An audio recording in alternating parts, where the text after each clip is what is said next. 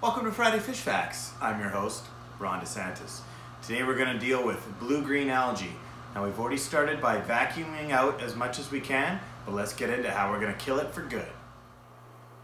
Okay, so what are we dealing with here? Well, it's the two tanks that have the lights off. The lights are off to try and slow down the spread of this algae, blue-green algae, which actually isn't algae, it's a bacteria called cyanobacteria. So that's why the fish and shrimp or anything won't eat it. They don't like the taste of it. It also has a bad smell. Now here's what happened. This tank here, I sold most of the Java moss out of here. I had the lights on for too long and it started growing this stuff, which at first I thought was just regular algae. So when I transferred all these super reds in here, I thought, great, there's some food for it, but it's not. It's slimy. Pardon the reflection there. It's slimy. You'll see all around this sponge filter there. It's that green slime. So I've taken some of it out by hand. You'll see kind of at the top, all that slime there. That's the first sign of blue-green algae. Now this bottom tank here, what did I do to this bottom tank? Well, before I knew this was blue-green algae, I used the sponge filter in here. Oh, that's the night light. I seeded the sponge filter with that tank and then it transferred it in here.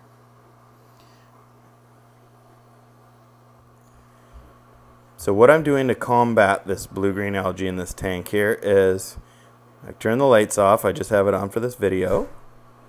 And why do I only have half the water in here?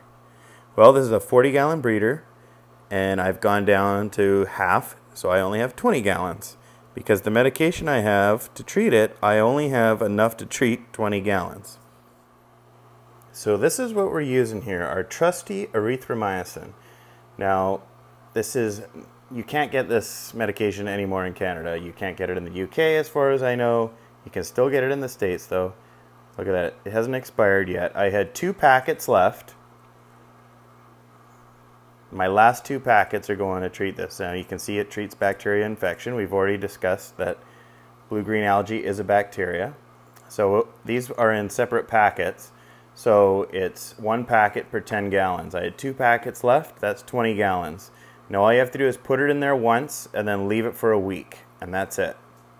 It should be gone by then. And because we caught it early, hopefully it is. But we'll check back in a week and see how it looks. Alright, so it's been 48 hours.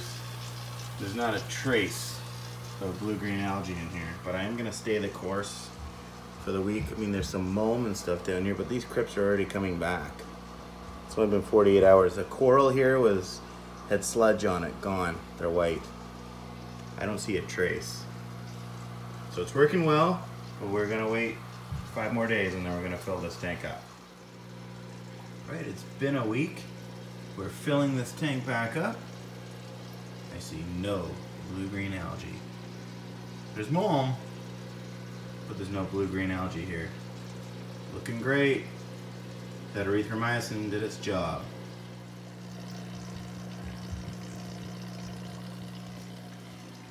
Join me next week for another edition of Friday Fish Facts.